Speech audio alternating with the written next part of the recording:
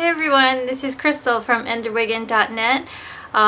This is my first vlog. I'm not entirely sure what I'm gonna call it yet. I was thinking maybe the Weekly Ender, and my friend told me that maybe if I call it the Weekly Ender, then I should do it on Fridays or Saturdays or something, because then it's like the end of the week, you know, Weekly Ender. So we'll see. If any of you have a better idea of what I can call this thing, I'm all ears. So today is Tuesday, May 7th, 2013. Today we got to see the Ender's Game trailer, something that I've been waiting for over 20 years. So it was quite an occasion, and I'm actually kind of sad it's over now, because over the last week I'd been building a lot of anxiety, and yesterday I was so nervous I had a hard time sleeping, and today we got to do the Google Hangout with director Gavin Hood, Asa Butterfield, and Roberta Orsi.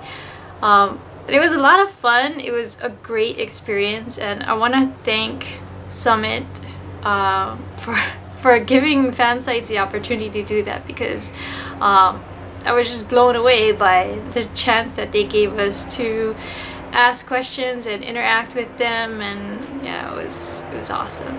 I was a little bummed that we didn't get to see the trailer before we did that hangout, because I had been anticipating, I guess, along with everybody else. Everybody else was counting down, and I thought we were gonna get to see the trailer right then and then go into the hangout, but then it turned out that we weren't gonna get to see it until after. So like the whole time I kept thinking, I want this to keep going so that I can keep talking to him, but at the same time I really want to get off this and watch the trailer.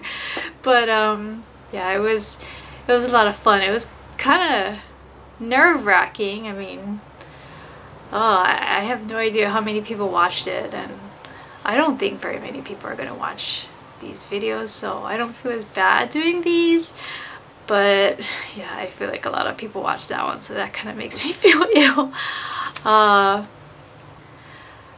So for the trailer, it's so much to take in. I still have to go back and do caps and look at everything, but I mean, they showed so much, and yet they still kept it to a pretty tight storyline, which I really liked.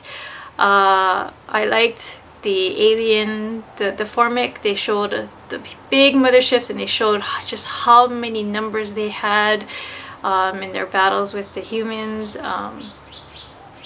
I really like the music. I know I saw a couple people complaining about the music, but to me, I found it exciting. I like sci-fi trailers to have that low booming kind of intense kind of feeling to the music, so I really like that part. We saw a lot of good shots of Ender. I'm a little confused about what him and Petra were doing. There's a part where you see Petra running outside what looks like Eros. She's not wearing a suit.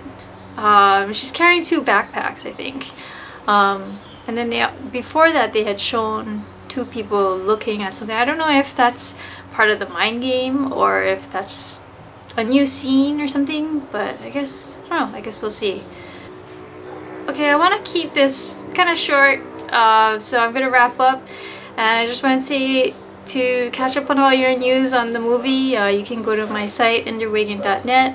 I host a podcast with Kelly from Ender News called Endercast. You can go to that at www.endercast.com, or you can find us on iTunes.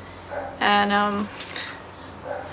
I had actually made this for today, but I didn't think you could see it on the wall, so I didn't put it on the wall. Maybe I'll put it on the wall from now on. But yeah, here's my Twitter thing. I cut out this little bird last night. My son calls it my tweeter. Okay, thanks for watching.